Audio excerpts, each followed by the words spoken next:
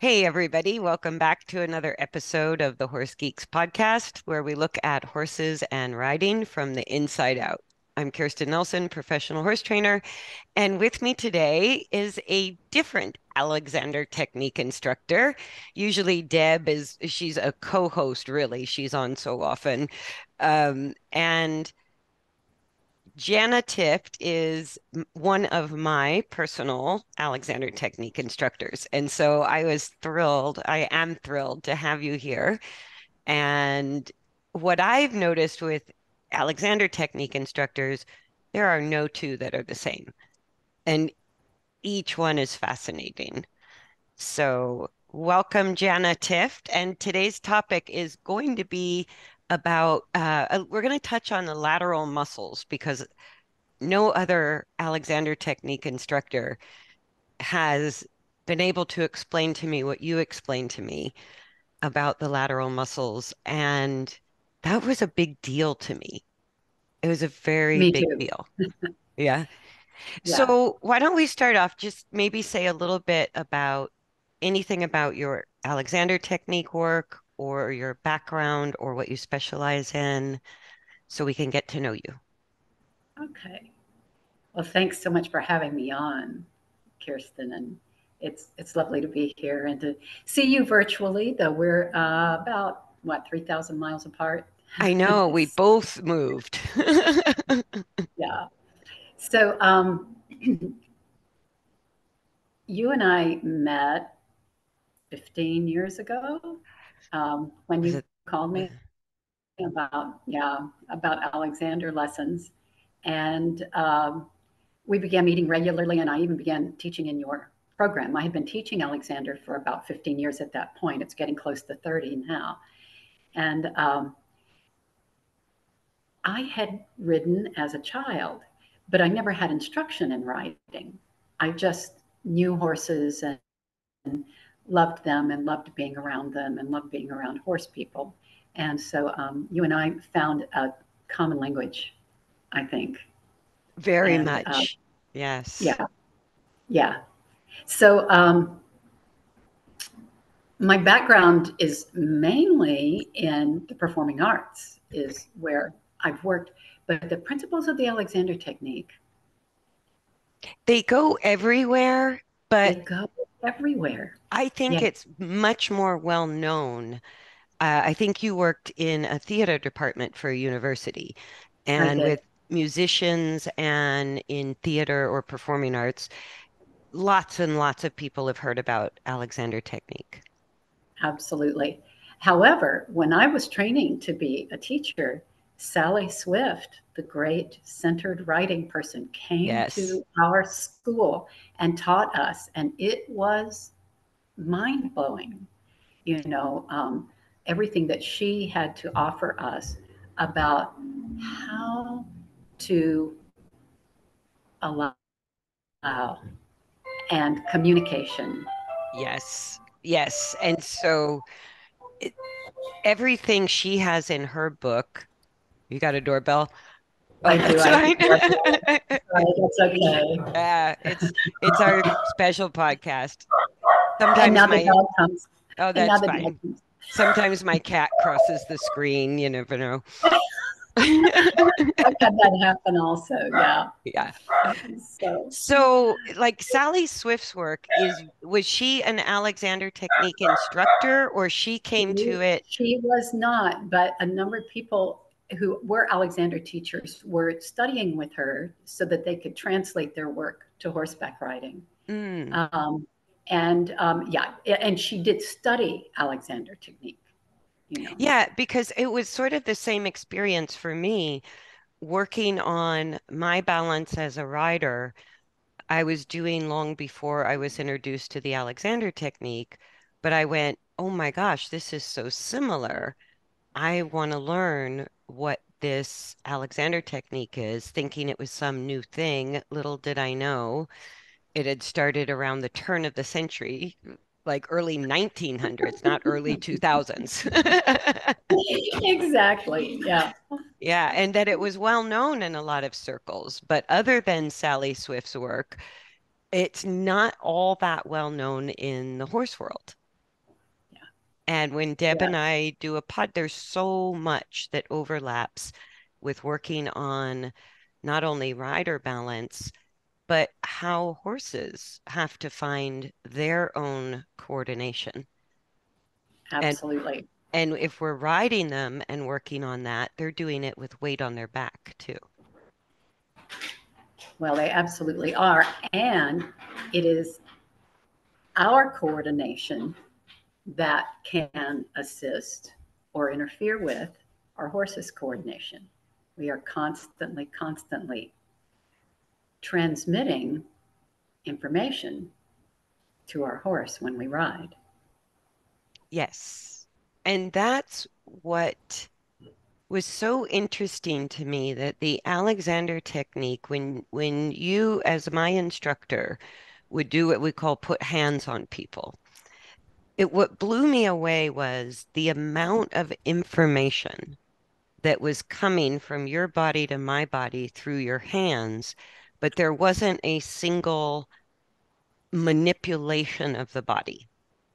And I went, it's like dance partners or riding a horse. I go it, for a horse and rider, the rider has to be the Alexander technique instructor, and the horse is the one trying to find coordination with weight on their back. But that transference of information, it really blew me away when I was new to working with you regularly. I was like, wow. And some of what you showed me through your hands, I realized in the moment, I never in this lifetime would have figured out that particular coordination in my body without guidance. And yet, that information was yours, was already there, or what I was doing would not have made one bit of difference.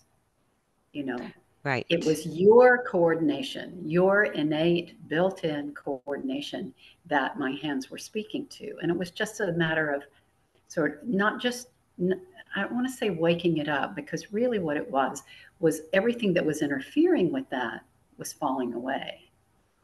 Oh, You I know, like, yes, I love how you said that. yeah, all the Yes. tensions that had interfered with that natural coordinated balance in your body, those fell away, and then what was already there could emerge. So it was just buried. Well, and I don't think you mean me specifically. I think that's true for Oh, everybody. absolutely, Yeah. every single person, Yeah. every single person. And We love to that's show a pictures. We love to show pictures of babies. oh, You yes. know, when we're teaching, because to remind us that nobody taught us to walk, and if you've ever been around a little child, they have seemingly endless energy. And even though they fall over a lot, you know, the really little ones who are just Yeah. learning how to walk, their bodies are really very coordinated, you know. Yeah, because they So, don't have any muscle. well, they Eh, have muscle, but they don't have interference. They Ah, aren't trying to, you know, they aren't being asked to sit in a desk for 6 hours a day when they're 6 years old, for instance.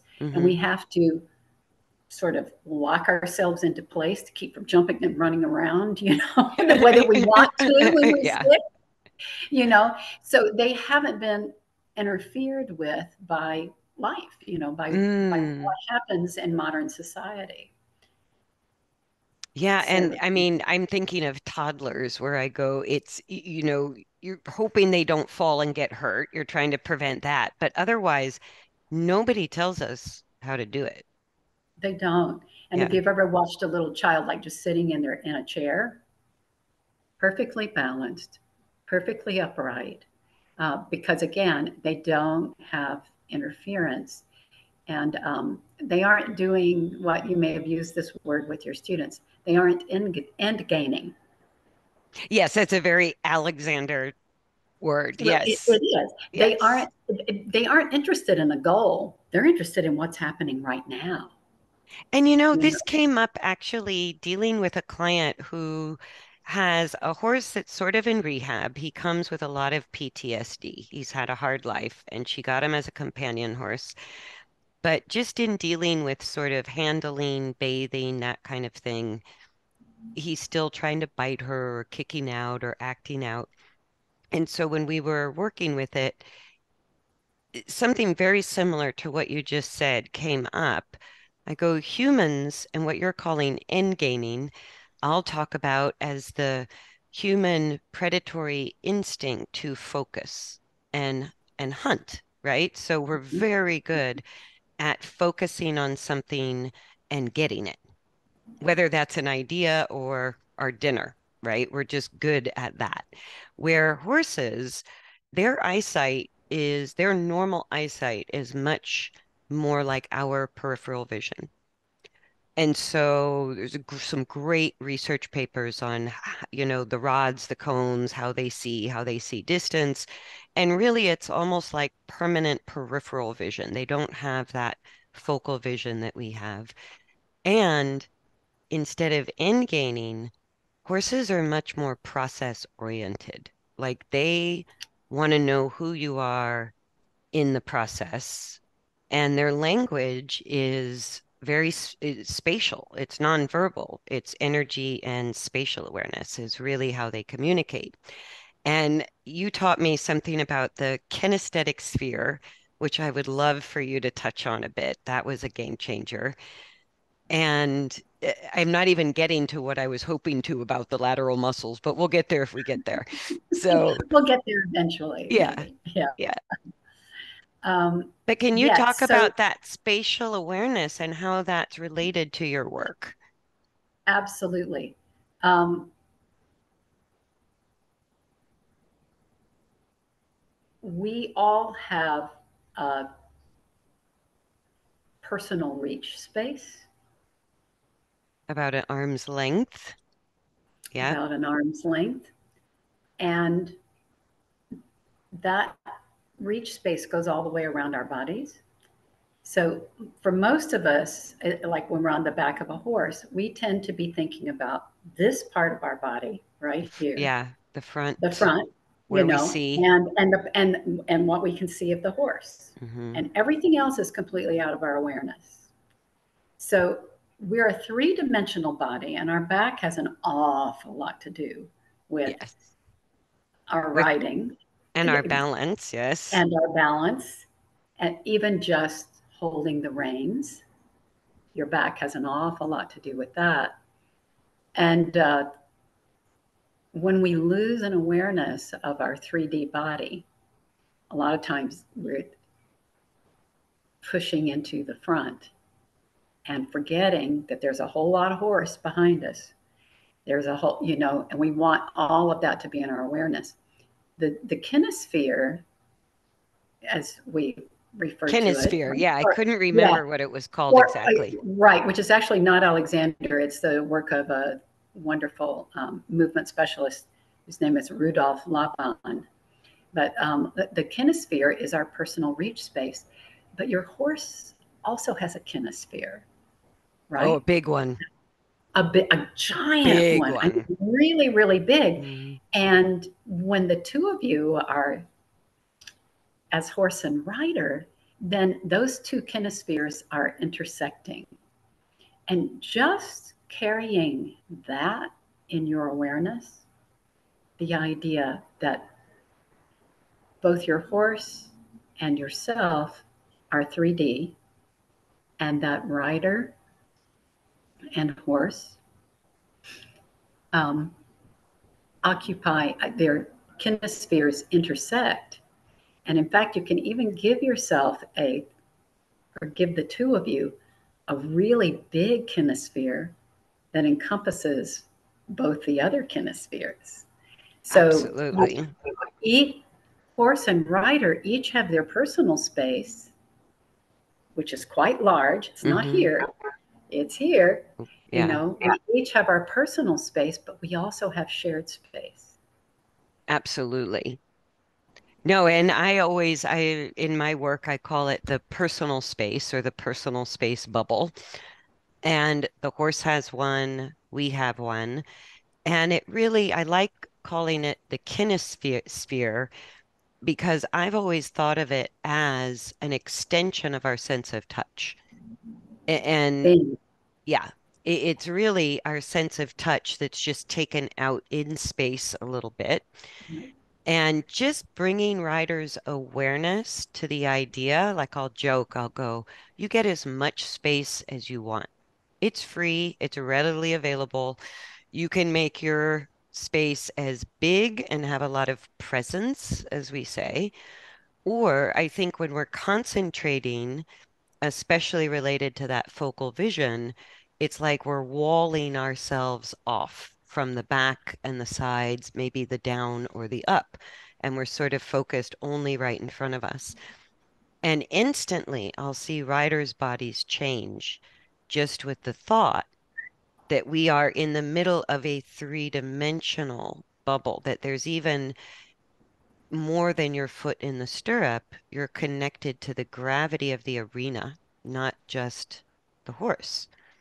Our bodies are very responsive to our eyes and our awareness. So if this is our awareness and we're only focused on those ears, our body is going to narrow Yeah, and pull forward, you yeah, know.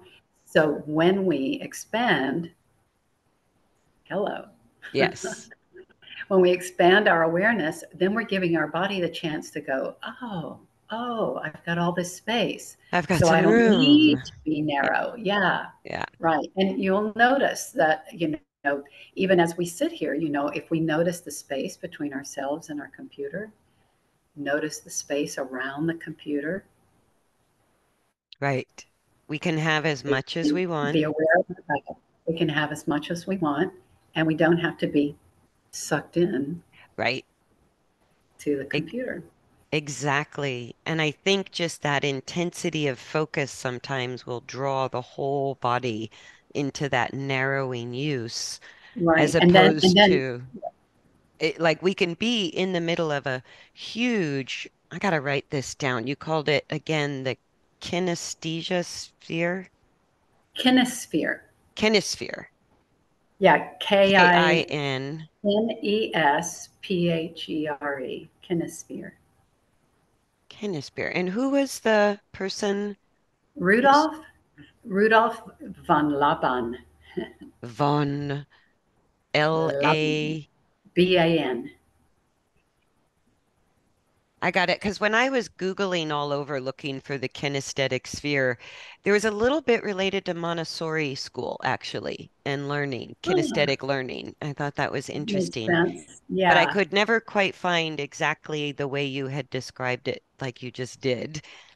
Yeah. And it's Great. directly related to how we're interacting with horses. And some horses that tend to be aggressive, it's like we're just invading their space without realizing that Yeah. their personal space goes out 15, 20, 30 feet, that they have that level of sensitivity. It's not more than an arm's length. Yeah. And they're feeling our energy from that distance. And if we just sort of go charging into their space without paying attention, they remind us, sometimes in Right. not so subtle ways. True. And our awareness of their space, that even that changes us. We move toward them less aggressively, Yes, because it's not, again, the whole end gaining thing, it's not just about getting there. yes.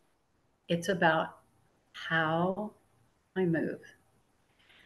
And I that's was, what makes the bigger difference with horses than any technique or strategy I've ever found. I go, that is the dynamic language that's always being understood by the horse, even if we're a little bit oblivious that we're mixing up our words, we don't speak the language fluently, and but that sort of uh, again another AT idea, pausing and sort of letting the horse's attention or reaction or body language tell us where they're comfortable, how much space they need. Wow. And just entering that space in a different way, just like giving ourselves more space, instantly changes our body coordination, sort of asking permission. Can I come into your space to the horse? It changes It changes relationship. everything. Yeah. It changes our relationship to ourselves as Hmm. well as the horse. Because we are essentially saying to ourselves, I have time. Yeah. I was reading just this morning in a little, it's actually a book that was written for teachers. It was a series of lectures given by one of Alexander's primary teachers in his school in London, a man by the name of Walter Carrington. And he was a writer himself, and he was talking about a writing school, a very prestigious writing school in Berlin, and that the teacher would have a group of cadets, he called them, Hmm. in the school. It must have been a military type, school, and um, he would say to the students, "What is the first thing that you want to say to yourself when I give the command canter?" Mm. And the answer was, "I have time." Yeah, and everybody listening to this podcast just leaned forward and got tight. That's got Ah! prepared for speed. Yeah. And he was looking for something different, that person. And that person was not an Alexander teacher. He was just one heck of a writing instructor, Yeah. and maybe he had had Alexander lessons. He didn't say it was a transcript of a lecture that Walter Carrington had given. But But what I happened? think the really great, horse masters, that what they're trying to communicate, maybe in a slightly different language, I find is no different than what was communicated to me in Alexander technique work because it's what works. And when you're dealing with a horse that is a prey animal, has basic permanent peripheral vision, super sensitive, right? So that's why they have such a big kinesphere, is because in that same research paper that talked about how horses see, it was also the sense of touch, particularly around the horse's barrel, measured higher than the human fingertip. And Wow. I go, and that's where we sit. That's where we squeeze with our legs, use our spurs. And yet it's as sensitive as more sensitive than a human fingertip. So I go, they have like little invisible antennas that they're feeling, you know, from their core, really, from the middle of their body. They're sensing all of this information way before there's physical touch. Isn't that amazing? And not surprising at all. Yeah, and so like that riding instructor to what were his words again exactly that you Um, said? I have time. I have time. That is another game changer with the riding is people think as soon as we're going to pick up speed, everybody sort of, either most people intuitively lean forward and get ready for the speed. Some people have learned to lean back and like drive the horse into that speed. But really, the thought that we're going together like two dancers. I have time. The horse either responds to my leg aid and picks up the canter, or he doesn't. Right. I don't have to rush this, I Yeah, think, except it's in the positive. It's not a negative. I don't have to rush this. It's the positive. I have time. I have time. I have Yes. time. And that allows me to expand because I'll tell you that another thing that causes our body to narrow is the perception that we don't have time. Oh, I see it in traffic all the time. Like, yeah, somebody leaning forward, just like getting ready for a canter. And I go, the car's not going to go any faster than your foot makes it go. It's, leaning over the steering wheel and getting Yep. tense and gripping. I go, it's not going to make the car go any faster. But Right. that's what we tend to do if we're in a hurry or we're anxious or we feel like we're being stymied by traffic. It's that same impulse, I think. Absolutely. Yeah, So completely the agree. the kinesphere, I love that. And I think keeping that three-dimensional spatial awareness, it's like I can arrive where I'm going, bringing It's like, that whole bubble with me. Like I'm not yes, trying to pop through the front of the bubble to get there any faster. It's like absolutely. we're arriving and we have time. And we have time. And you'll notice all your systems start to slow down. You don't have to. You lose that kind of panicked feeling, and like, no, it's going to come to me. That canter's going to come to me. Yeah. Whatever. Yes, we'll get there when we get there, or the horse may have some figuring out to do. It's not always immediate. Sometimes they just speed up a little, and I go, "Oh, that was a good try. Let's try it again." Instead of the canter. Right. Yes.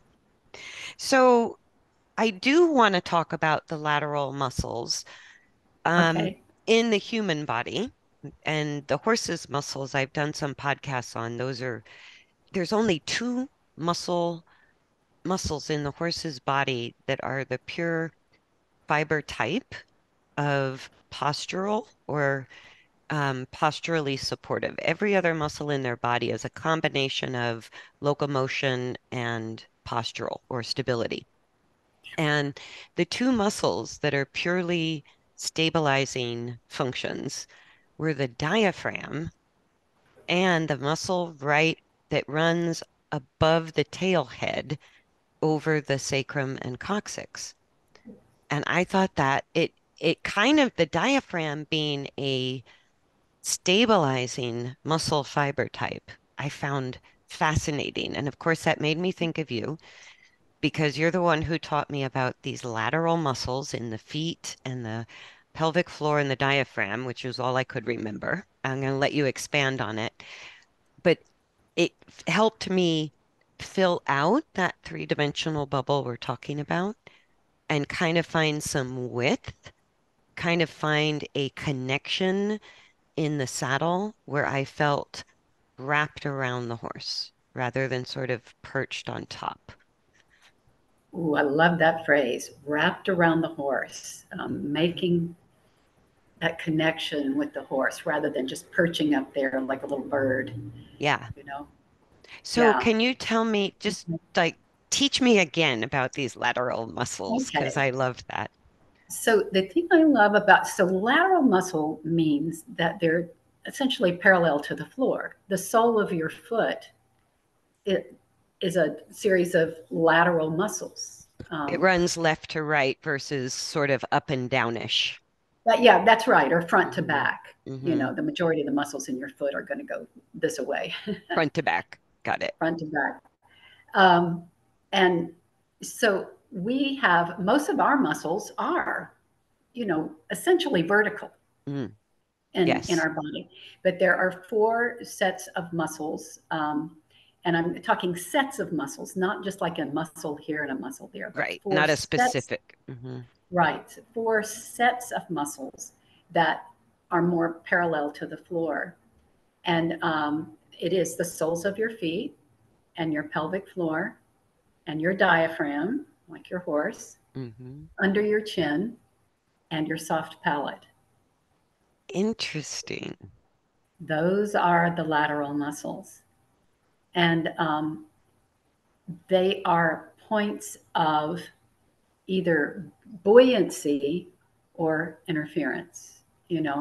We can allow them to be open and receptive Hmm. to our weight, or we can grip and then the weight comes in and just kind of goes, wait, I can't get through, help. So let me talk about that a little bit. Yeah. So many of us have been taught that our muscles fight gravity, which I don't believe is true in reality. Like, our muscles are designed to perfectly work with gravity. Mm, And you know how when the astronauts go into space, their muscles atrophy because there is no gravity. exactly. You And know, their bones age rapidly as well. right? They're up Yeah. there for too long. So muscles are not fighting gravity; they are working with it. Yeah. They love gravity, and here's what they do: they receive, and and that activates them, and they rise. And they So there's push back always, up. that's right. This Mhm. is always going on in our muscles. So think about those lateral muscles. Weight is falling through your body, right? Because that's the force of gravity. It's coming inward. It's moving through your body, but the muscles are going bing, bing. I think of, and with those lateral muscles, oh my gosh, the weight comes in, bing. They're like trampolines, bing. Yeah, you know, or I was even listening to a physics lecture. Okay, totally geek out moment. But it's not, gravity under, and I talk about it that way because that's the main perception people have. But gravity is not actually what's pulling us down, keeping us on Earth. Space is pushing us down, and gravity or the chair we're sitting in is pushing us up. And that up-down relationship is really what the muscles are designed to filter those forces, manage those yes, and it's forces going on simultaneously all the time through all your muscles, constantly. constantly. And when we talk about interference with the horse, we can also interfere with our own coordination, you know. And that was what I was talking about when we talked about your lessons, and that really all that was happening on my end was reminding those interferences that they really don't need to be there. That they can fall away and Yeah. allow and allow what Alexander called primary coordination to emerge. So So you're just peeling off the interference yeah, or and I'm not even doing that. I'm just saying, is there a this, little bit of little bit of space here? yeah, Is there a little bit of space here that you haven't claimed in a while? I'm doing very, very little. yeah. Um, Basically, just asking questions with my hands. And your body was, as most people are, very receptive. And again, it started to say, oh, I don't need that amount of tension. And it's tension that's going to interfere with weight moving freely through our bodies. It's not that there's no tension. It's not that. It is excess tension. It's tension that's imbalanced, you Yes. know. So when you and I were working with the lateral muscles, we were just simply giving your you sort of a jumping in place, I guess I want to say, you so that I get a checking in place. And Mm. you can say, well, is there, am I gripping through my feet? Because if I am, my trampolines aren't working. You know, am I gripping through my torso so that my pelvic floor trampoline cannot allow the weight's never getting there in the first place? So I'm not having good contact with my horse. You know, And little that was segue. how you described that muscle when I felt it as well. It was a very similar experience to like a trampoline. I go, it's not a completely slack muscle and it's not a completely tight muscle.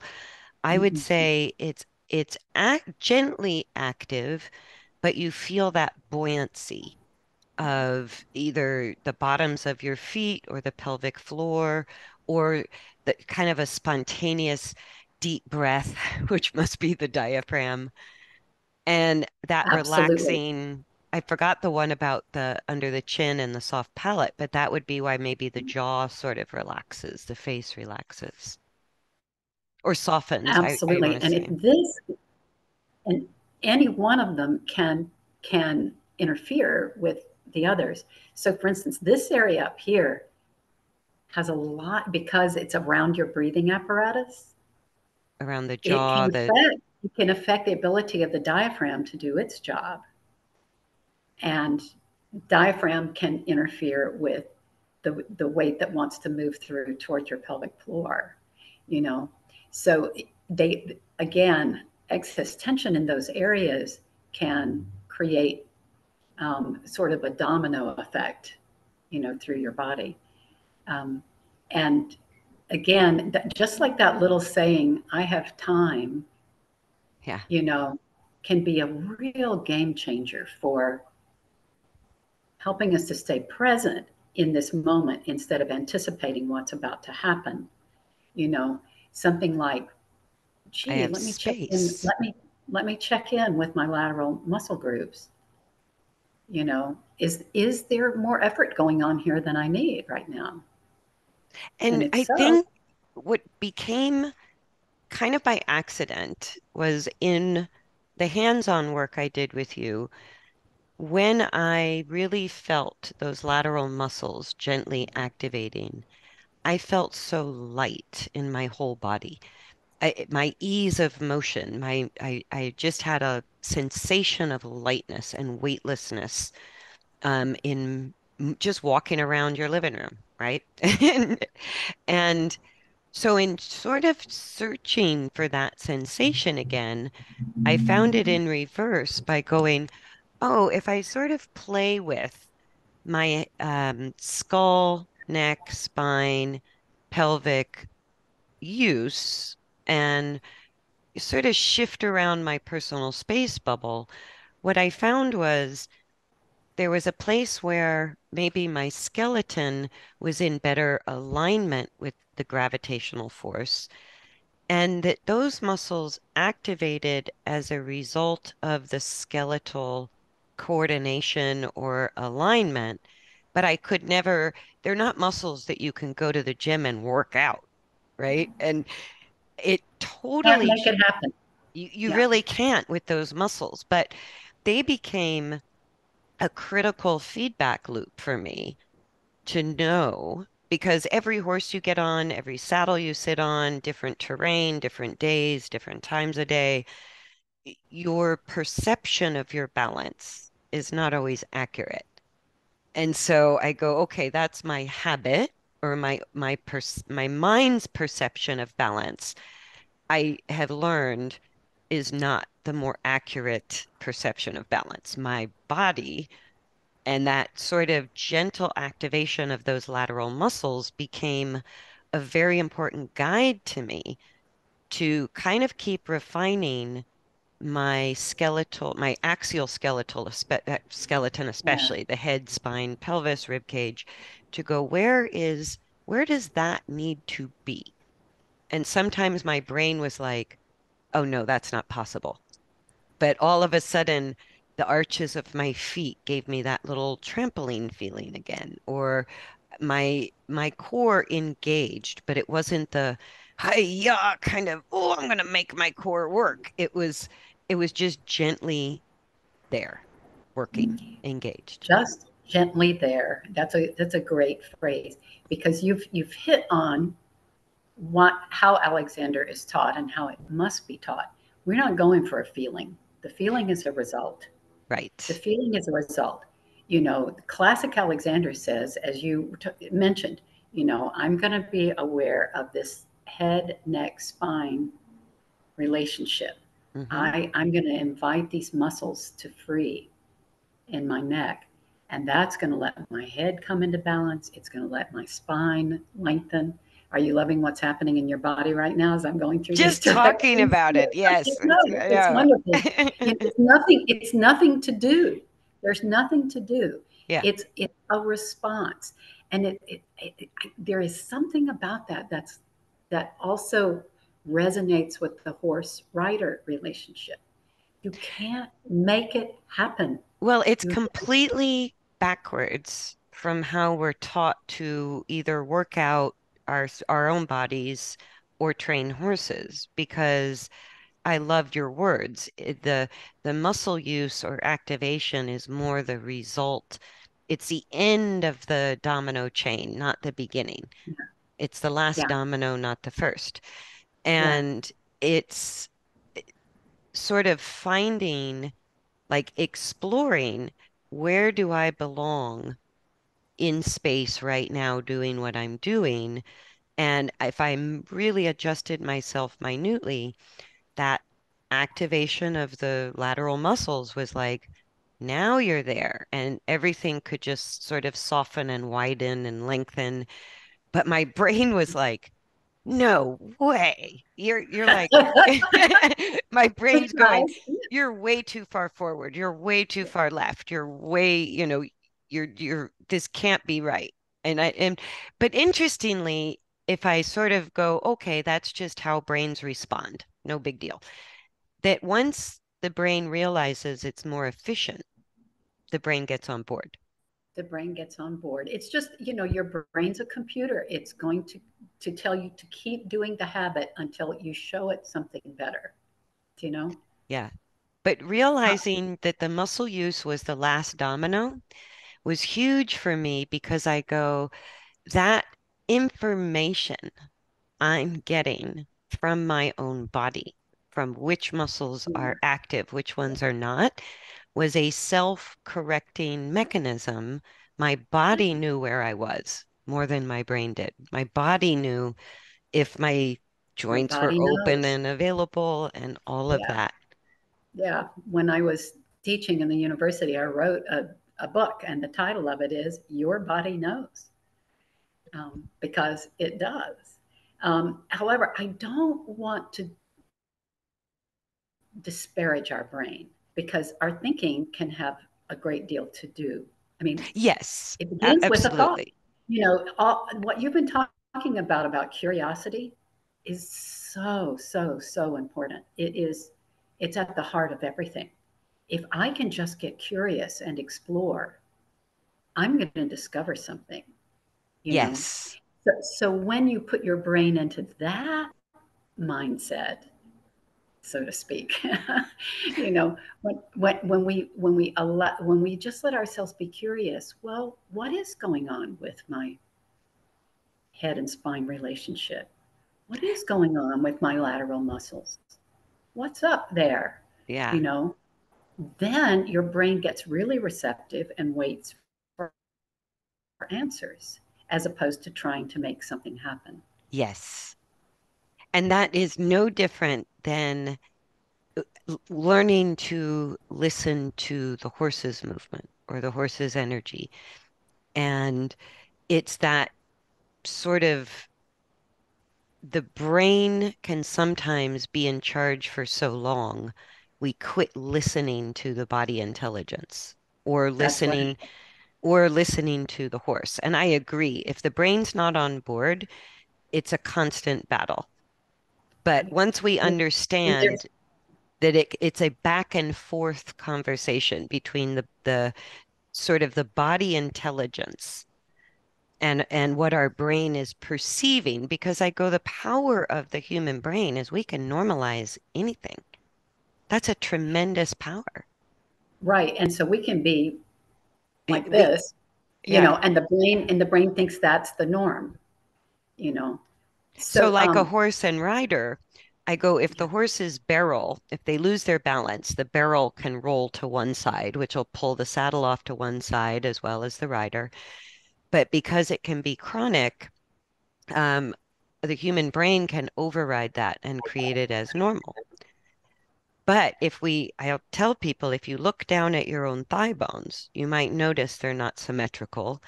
And if you really listen, one leg will feel loose and one leg will be tight. And I said, that tight leg is just doing its job of helping you not fall off. And so if you listen to the tighter leg, then you might move yourself a little towards that tight leg. That's your intelligence that keeps you on the back of the horse and not falling off, but maybe and not. not falling off. Yeah, not falling off is different than your best potential ride. I go, we all have to start Mm, with not yeah, falling off, but to really listen to the horse, like even though you weren't telling my body what to do as an Alexander technique instructor, there was, or maybe you have a better way of saying it, that you were sort of helping quiet the resistance to the the inherent blueprint of the body. Two things. One is waking up your kinesthetic sense to what you were really doing as Mm, opposed to the habit, So after a while we don't notice these chronic tensions anymore. They're just part of the norm. And so part of what was going on with you and with every Alexander student is awakening to the interference, you yeah, know, and then beginning to, as you did so beautifully, changing our thinking so that we know that's not where we want to be, and allowing something else to happen. And that's where all that curiosity comes in. Well, I wonder what would happen if I'm not so locked up. Wonder yeah. what would And in a nonverbal communication with horses, I go, learning to listen to our own body is just learning to listen. And so in the nonverbal conversation, if we're end gaining, if we're saying, oh, I know it's inside leg to outside rein, or my horse has to canter right now, all of that is putting so much tension in our bodies that we can't hear the horse. We can't listen with our mind through our bodies. yeah. And maybe that's what was happening for those cadets in Berlin who were told you have time, is to Yeah. give themselves and their horse. And Alexander said, you have to stop. You have to stop doing what you don't want to do in order to do what you do want to do. So it's in the pause, it's in that moment of just that moment of pause, or Alexander called it Hmm. inhibition. Hmm. That moment of, oh, let me just take a moment here. Yeah. Then I get to make a choice as opposed to I'm at the mercy of my habit. Yes.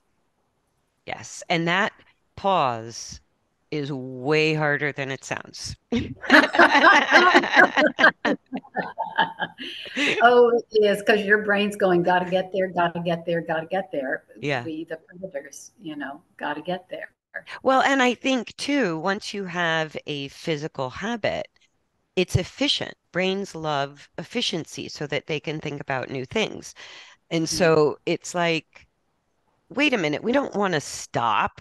We're fine. We still manage, you know, get that cup of coffee down our throat and keep going. And so that moment of pause is, I think the reason it's harder than it sounds is because the brain goes, no, no, no, we have things to do, places to go. Like, we don't want to rethink how we put our socks on and pick up our coffee or get on a horse or sit on a horse. Like, the brain sort of really objects at first because it loves efficiency. And at least the current habit was efficient. So changing the habit is an inefficient period. That's well said. But then once you find the better use of your body, or the same is true with horses. The horses are across the board calmer, more interested in working with people, more interested in having a two-way conversation during the ride. They handle stress Responsive. better. Yeah. We're more responsive to them, and they are more responsive to us. Yeah. And with riders too, I was coming across a lot people who were doing core strengthening, core workout. And I go, there's nothing wrong with that. But when you get on the back of the horse, instead of people were thinking, I have to activate my core in order to get my balance Which and is really just making yourself tense. tense and stiff and losing your balance. And Mhm. I, And, it, and losing the information that you need to get from the horse. You yeah, cannot sense the horse under you when you're like that. yeah, you can't balance in isolation of the movement. I go, that's like trying to stand still on a boat in the middle of the ocean. I go, your balance has to interact with the waves of force. That's the only way you can balance.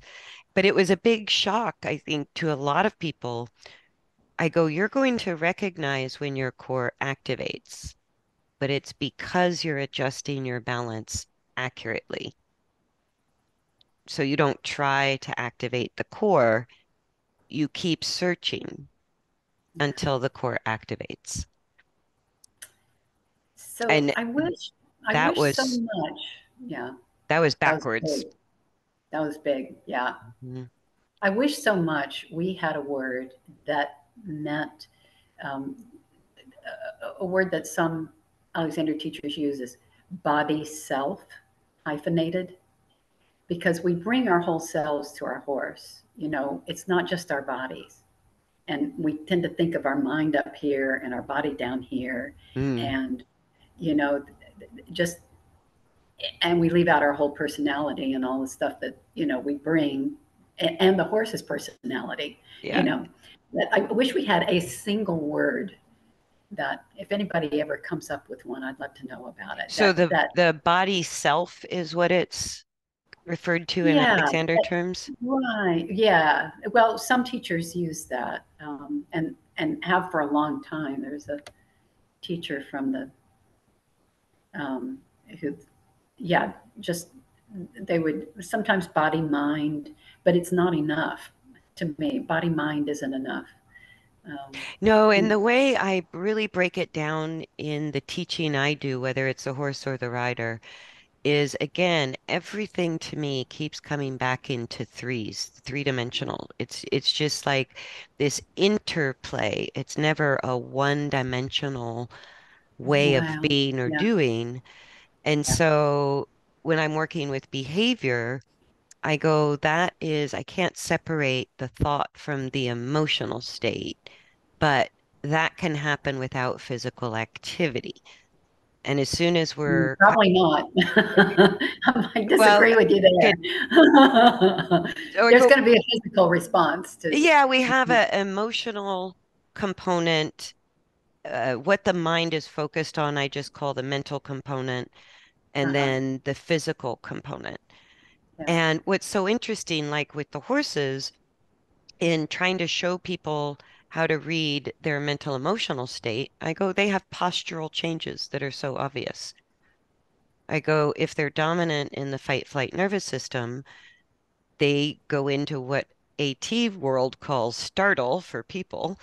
I go, horses do the same thing. They arch the back, they rotate the pelvis backwards, they shorten and lift the neck and the chin. And it's the same posture. It's the posture of fight and flight. And the posture of rest and digest is grazing. I go long neck, right? Stable and head low. I go, so whether you get there by doing nothing, letting a horse work through the mental emotional memory, the trigger, or just like you putting hands on me, adjusting the coordination is going to affect the mental emotional state. And the mental emotional state is going to affect the coordination.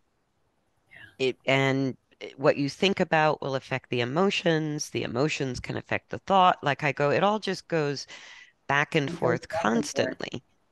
Yeah. So I just would love a word that encompasses all of that. So Oh, let me know. yeah, yeah, yeah. Our language is too dualistic. I wonder if there's, anything in some other language that's not as dualistic as English, that they might come up with something like It that. is interesting because I've played around in trying to explain balance. What will come up a lot is I go, if we think of it like a triangle, I go, let's say like a pyramid shaped triangle. Our duality creates two of those points, but integrating dualities is what creates the third point. Oh, that's nice. That's kind of And like they meet in the middle yeah, it's a little bit of and this and elevate. yeah, or it's the best part of this and the best part of that. So it Yeah. doesn't have to be black, like I go black and white. Gray is its own color, Mhm. Good. right? So we have black, we have white, and when you take a little bit of both, you have gray. But gray is its own color. So it's not black and it's not white. It's a third option. Yeah. And when we get into this sort of dualistic thinking, it's like, well, if we really look at it from a place of balance, balance is always an integration. And in doing some research in physics, it's balance is where all the opposing forces are equalized to the point that you have a zero sum. And I went, oh my gosh, that's what it feels like too. That's what it feels like, isn't it? Yeah. Yeah. So that Yeah. equalization, and in a body, it's so complicated. You can't just equalize. Well, yeah, and that's why, Alexander said you cannot make this happen. You have to allow it to happen. You have to let the habit go so that your body can do what it knows Right. already. And there was another Alexander who used to emphasize you have to let the body do what it knows, which you don't know. you Yeah. know? Yes. Yes. No, and yeah, that's where sort of that willingness to explore. there It, you it, go. if we think we're in a good posture, we've closed off the whole, let me see if I get it right, kinesphere.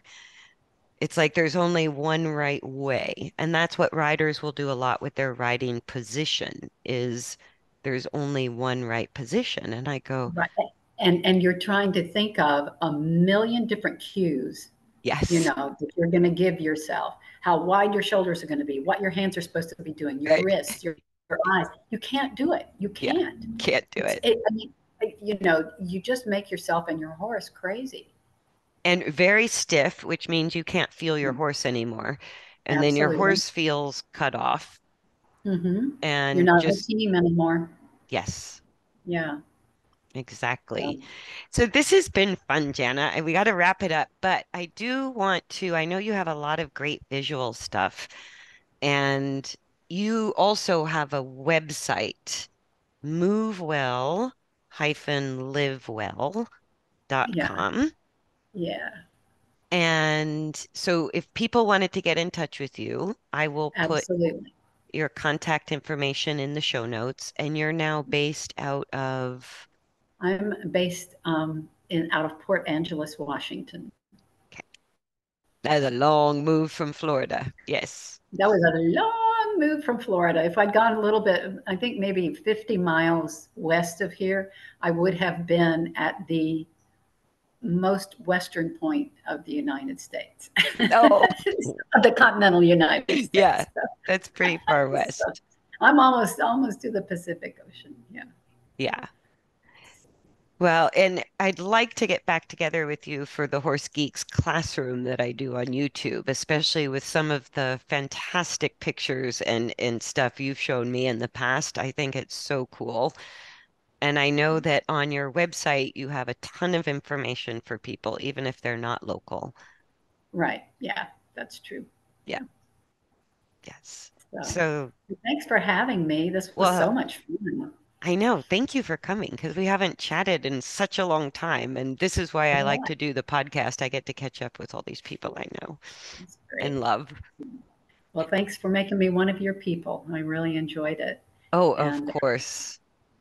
yeah, No, you're of all, our time together. And it was so funny. I would tell people, I go, the best riding lessons I ever had was learning again how to walk and sit and stand in somebody's living room. I said that changed my riding completely. that's great. That's good. And the horse wasn't even in the picture, but it was Wasn't huge. even there, but they appreciate that you learned all those things. So, Dramatic differences. Every improvement I made, the horses gave me a lot of feedback that I was on the right track. yay. That's good news. Yes. All right. So thanks for joining us, everybody. Okay. And thank you, It's awesome to Jana, be with for you. being a guest today. And it's Jana Tift, you guys, once again. And the website is move well, one word, hyphen livewell.com. And so look Jana up, especially if you're You in will. the Northwest US. Yeah. And she's awesome. I hope you can get together with her. Okay. All right. Thanks, Thanks, Kirsten. everybody. Bye. Bye.